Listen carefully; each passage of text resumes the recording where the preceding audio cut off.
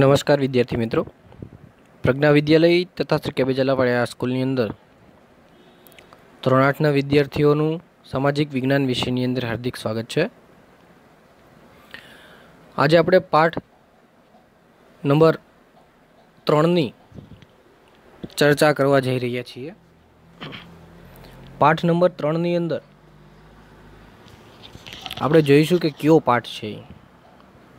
તો હવે એ પાઠ નંબર 3ની ચર્ચા કરતાં પહેલાં થોડી બીજી વધારાની માહિતીની એના વિશેની ચર્ચા આપણે કરીએ। તો ચિત્રની અંદર તમને અત્યારે હાલમાં જોવા મળે છે મૌલાના આઝાદ છે, ડૉક્ટર ભીમરાવ આંબેડકર છે, ડૉક્ટર રાજેન્દ્ર પ્રસાદ છે, સરોજિની નાયડુ છે, તેમજ કનૈયાલાલ મુનશી છે, તેમજ જવાહરલાલ નહેરુ છે, સરદાર પટેલ છે, અલ્લાદી કિન્નસ્વામી અય્યર છે। આ બધાના ફોટોસ તમને પાઠ 3ની અંદર આપવામાં આવેલા છે। તો આ બધા શું છે એની માહિતી હમણાં આપણે જોઈશું આગળ। એ પહેલાં થોડીક નાની એવી ચર્ચા કરી લઈએ પાઠ નંબર 3 વિશેની કે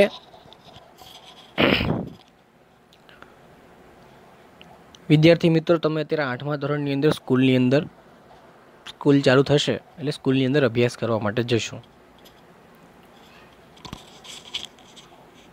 તો હવે એ સ્કૂલની અંદર તમે અભ્યાસ કરવા માટે તો જશો, તો એ સ્કૂલની અંદર તમે અભ્યાસ તો કરો છો, પણ એ અભ્યાસ કરવા માટેના તમારે સ્કૂલની અંદર અભ્યાસ કરવા માટેના કોઈ ચોક્કસ પ્રકારના નિયમોની જરૂરિયાત હોય અને જરૂરિયાત પડે પણ ખરા। બરાબર છે ને મારી વાત? એ ચોક્કસ પ્રકારના નિયમોની જરૂરિયાત પણ પડે તો જ તમે વ્યવસ્થિત રીતે સ્કૂલની અંદર અભ્યાસ કરી શકો। જો સ્કૂલની અંદર નીતિ નિયમો હોય તો કેવા નીતિ નિયમો? તમે કહેશો કે સાહેબ કેવા નીતિ નિયમો હોય? નાનું એક ઉદાહરણ લઈએ આપણે। તમે સ્કૂલે જાઓ છો તો સ્કૂલની અંદર યુનિફોર્મ પહેરવાનો હોય, ટાઈ, બૂટ, મોજા, આઈ કાર્ડ, બરાબર છે, આવું વ્યવસ્થિત પહેરી અને તમારે જવાનું હોય છે સ્કૂલે। શું છે તો કે આ નિયમ છે કે સ્કૂલની અંદર દરેક વિદ્યાર્થીઓને યુનિફોર્મ પહેરવાનું। પછી સ્કૂલની અંદર બીજો નિયમ છે કે 12 વાગ્યે વિદ્યાર્થીઓને સ્કૂલે ફરજિયાત હાજર થઈ જવાનું, 12 પહેલાં અથવા તો 12 વાગે। કોઈ વિદ્યાર્થીને મોડું હાજર થવાનું નહીં, આ નિયમ હોય। 5 વાગે એટલે રજા પડી જાય। સ્કૂલની અંદર નિયમ પ્રમાણે તમને ટાઈમ ટેબલ આપે કે આજે આ વિષયના લેક્ચર હશે, દરરોજનું હોમવર્ક આવતું હોય। આમ ઘણા પ્રકારના સ્કૂલની અંદર નીતિ નિયમો હોય કે એટલા લેક્ચર, 4 લેક્ચર વયા ગયા, 3 લેક્ચર વયા ગયા તો હવે રિસેસ પડશે, એટલો ટાઈમ તમારે બ્રેક મળશે, બ્રેક મળ્યા બાદ તમારે પાછું અભ્યાસ ચાલુ થશે। આ બધા નિયમો હોય છે।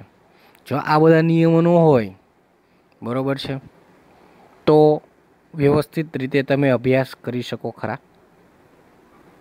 ન કરી શકો ને? તમે વ્યવસ્થિત રીતે અભ્યાસ કરી શકો નહીં। તો સ્કૂલ ચલાવવા માટે, વિદ્યાર્થીઓના ભણતર માટે અને એ ભણતરની અંદર સ્કૂલ ચલાવવા માટે અમુક પ્રકારના નીતિ નિયમોની જરૂર પડે છે, જેથી કરીને સ્કૂલના વિદ્યાર્થીઓ રેગ્યુલર પોતાનું કાર્ય કરી શકે અને પોતાનો અભ્યાસ કરી શકે અને જ્ઞાન પ્રાપ્ત કરી શકે। એટલા માટે સ્કૂલની અંદર નીતિ નિયમોની જરૂર પડે છે। તો એનો મતલબ શું થયો કે સ્કૂલને રેગ્યુલર ચલાવવા માટે ચોક્કસ પ્રકારના નિયમોની જરૂરિયાત હોય। આનો મતલબ એ થયો, જો એ નિયમો હોય તો જ વ્યવસ્થિત રીતે વિદ્યાર્થીઓ પણ કાર્ય કરે અને શિક્ષકો પણ સ્કૂલની અંદર વ્યવસ્થિત રીતે કાર્ય કરી શકે, અભ્યાસલક્ષી કાર્ય। તો આ નીતિ નિયમો છે એટલે સ્કૂલનું કાર્ય વ્યવસ્થિત ચાલતું હોય છે। નીતિ નિયમોની જરૂર પડી. શું જરૂર પડી? નીતિ નિયમોની. સ્કૂલ ચલાવવા માટે નીતિ નિયમોની જરૂર પડી. તો હવે અહીંયા આપણે ઉદાહરણ તરીકે એક સ્કૂલની વાત કરેલી છે કે સ્કૂલ ચલાવવા માટે, કોઈ પણ સ્કૂલ, એનીથિંગ એલ્સ, એના માટે નીતિ નિયમોની જરૂર પડે ને પડે જ. બરાબર છે? તો નાની એવી આપણે એક સ્કૂલ ચલાવવાની વાત થઈ. સ્કૂલ ચલાવવા માટે પણ નીતિ નિયમો જોઈએ. હવે નેક્સ્ટ ટોપિક કે સ્કૂલ ચલાવવા માટે નીતિ નિયમોની જરૂર છે, તો દેશ ચલાવવો છે આપણે, તો એના માટેની આપણે દેશને ચલાવવાનો છે અહીંયા. તો દેશને પણ ચલાવવા માટે અમુક પ્રકારના ચોક્કસ નીતિ નિયમોની તો જરૂર પડવાની જ છે. બરાબર છે? તો એ દેશને ચલાવવા માટે ચોક્કસ પ્રકારના નીતિ નિયમોનો સમૂહ, જેને આપણે બંધારણ તરીકે ઓળખવાનું છે. બરાબર છે? તો એવા બંધારણ કે જે આપણા દેશનું બંધારણ, નીતિ નિયમોનો ચોક્કસ સમૂહ ઘડેલો છે, એવા બંધારણના ઘડવૈયાઓ આપણા કોણ કોણ છે? તો આ તમારે જે અત્યારે ડિસ્પ્લે ઉપર બતાય છે ને, બંધારણના ઘડવૈયાઓ, આ બધા જ બંધારણના ઘડવૈયાઓ છે. બરાબર છે? એની અંદર આ ફોટા સહિતની માહિતી આપણને બંધારણના ઘડવૈયાઓને આપેલી છે. તો એ બંધારણના ઘડવૈયાઓનો એક પાઠ, બંધારણ વિશેનો એક પાઠ, એ ભારતનું બંધારણ જે છે આપણું, એ ભારતના બંધારણ વિશેની માહિતી આપણે આ પાઠની અંદર અત્યારે મેળવવાની છે. તો ભારતનું બંધારણ કેવું છે અને એ બંધારણનું આમુખ એ કેવું છે, બંધારણનું આમુખ કોને કહેવામાં આવે છે, બંધારણનું આમુખ શું છે, ભારતનું બંધારણ શું છે, એ આપણે આ પાઠની અંદર આપણે નિહાળવાનું છે, જોવાનું છે અત્યારે કે ભારતનું બંધારણ કઈ રીતનું ઘડવામાં આવેલું છે. તો પાઠની શરૂઆત કરીએ. પહેલો પેરેગ્રાફ. હેલી, પ્રિયાંશી અને સચિન તેમના પપ્પા અને મમ્મી સાથે TV world cup 2011ની final match નિહાળી રહ્યા હતા. ભારત અને શ્રીલંકા વચ્ચે દિલધડક મેચ ચાલી રહ્યો હતો. વર્લ્ડ કપ ભારતને મળશે કે શ્રીલંકાને? આ પ્રશ્ન હતો. શ્રીલંકાનો સ્કોર જોતાં જ ભારત માટે મુશ્કેલી જણાતું હતું, પરંતુ ભારતીય કપ્તાન ધોનીની ફટકાબાજીથી ભારત વર્લ્ડ કપ જીતી ગયું. સર્વત્ર વિજયનો માહોલ છવાઈ ગયો. ટીવીમાં આ જોયું હેલી બોલી ઉઠી, મમ્મી, આ અગાઉ ઇંગ્લેન્ડ ભારત વચ્ચે મેચ ટાઈ થઈ હતી. મેચ ટાઈ થવી એટલે શું? નીતાબહેન બોલ્યા, હેલી, ક્રિકેટ જેવી લોકપ્રિય રમત માટે આઈસીસીએ ખૂબ જ વ્યવસ્થિત નિયમો બનાવ્યા છે. મેચ ટાઈ થવી એટલે કે મેચમાં બંને ટીમના સરખા જ રન થવા. વળી ફૂટબોલ, હોકી, કબડ્ડી જેવી રમતોના પણ નિયમો હોય છે. એક રમતના આટલા બધા વ્યવસ્થિત નિયમો હોય તો પછી આવડા મોટા દેશનો વહીવટ ચલાવવો હોય તો નિયમોની જરૂર પડે કે ન પડે? હા, પડવાની જ છે. તો એવા પ્રકારના ચોક્કસ પ્રકારના નિયમોનો સમૂહ, જેને આપણે બંધારણ તરીકે અહીંયા ઓળખવાનું છે.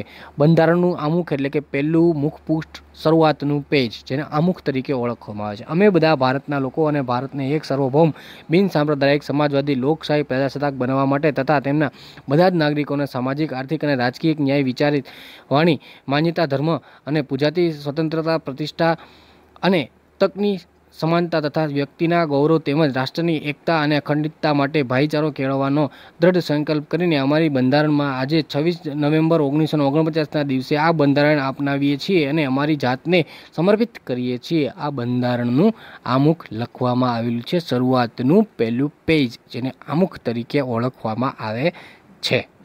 આ બંધારણનું આમુખ થયું. કોઈ પણ દેશનું શાસન ચલાવવા માટે ખાસ યાદ રાખજો, મહત્વનો ખૂબ ઇમ્પોર્ટન્ટ પોઈન્ટ છે.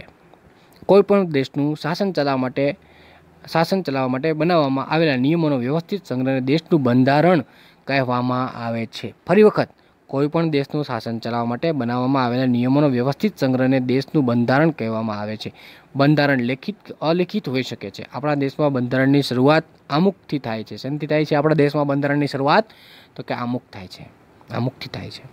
ભારતનું બંધારણ કઈ રીતે બન્યું એના વિશેની માહિતી જોઈએ. ભારતનું બંધારણ જે લોકતંત્ર, સમાજવાદ, ધર્મનિરપેક્ષતા તથા રાષ્ટ્રીય અખંડિતતા જેવા રાષ્ટ્રીય લક્ષણોને આધારસ્તંભ છે.